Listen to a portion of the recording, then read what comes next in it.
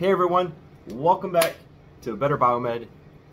I was not expecting to make this video, but here I am. I'm even in my pajamas just because I think this is some really important information that needs to get out there.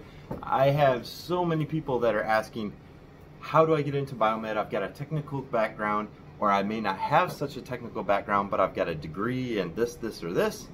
How do I get into biomed? Well, let me tell you. There are certain gateways into biomed to getting like a really good hospital job or a really notable vendor job. And these gateways are going to be your third-party repair companies. There's all sorts of companies that go out there, they fix, let's say, ultrasounds, they fix ultrasound probes. There's people that fix things like oxygen blenders, all sorts of stuff. And there's many of these companies. Just go into Google Maps and type in medical equipment. There's a lot of people that sell used medical equipment. They buy it off of auction sites, they sell it, they refurb it, clean it out, do stuff like that. This stuff is all over the place. Every single city has it. Look these guys up. And even if you have to volunteer or just help out, some of these companies will let you do it. Another pathway for you would be not just your third-party repair, but also OEM repair.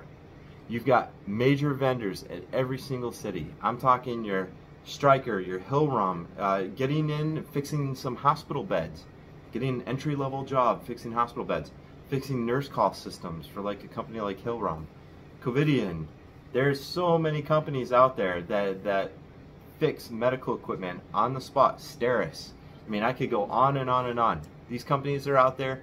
Every single city has a local repair vendor. Carl Zeiss, you know, all sorts of companies, man. So look up medical equipment providers or contact your biomeds. Contact biomeds at local hospitals and say, hey, do you have any local vendor contact info? So guys, there's lots of avenues to get into biomed.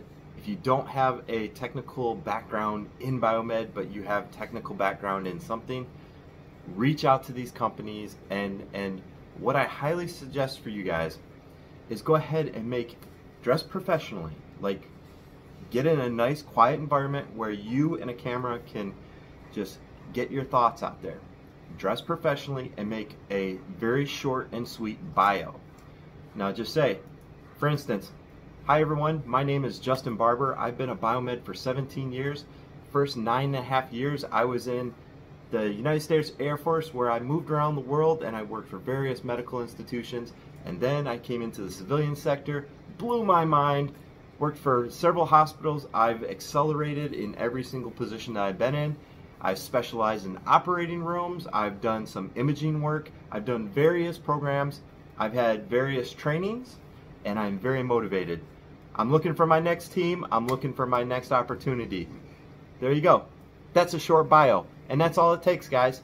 So just make a short bio, post it on your LinkedIn profile, and then go into LinkedIn and start searching for biomeds, search for clinical engineers, clinical engineering directors, search for executives, search for sales reps.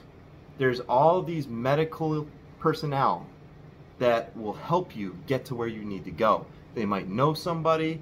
I mean, trust me, LinkedIn is your gateway. You've never had access to people like this before, ever. So treat LinkedIn like it's your gateway to a better you. So update your profile, keep your resume updated on LinkedIn, and maintain your professional conduct on there. Some people are starting to post some pretty questionable stuff. Maintain your professional conduct on LinkedIn. Create a bio video and either post it on YouTube. You can post it on YouTube as private, and then just use that YouTube link and paste it into your profile on LinkedIn. That way there they have a video of you. You want to sell it. Sell you. Personify yourself. A lot of people might submit for jobs and they'll just have a resume.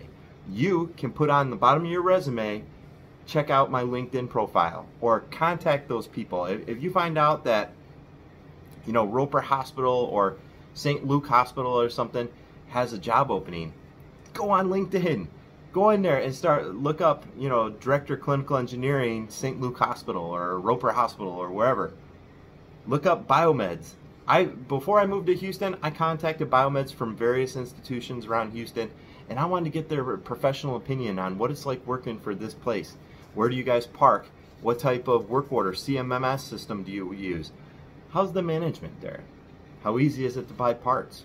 Are they always on you about using overtime? These are good questions to ask people that are currently working in the career field.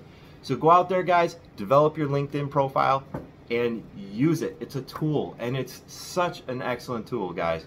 So thanks for watching. I hope this answers some of you guys' questions, because I've had many people, and I'd say in the last 4 or 5 months, that, and I feel like I'm just repeating myself. So let's just make a video and let's just express how we really feel about it. Use LinkedIn and go ahead and keep your resume updated. Okay, guys? Thanks for watching.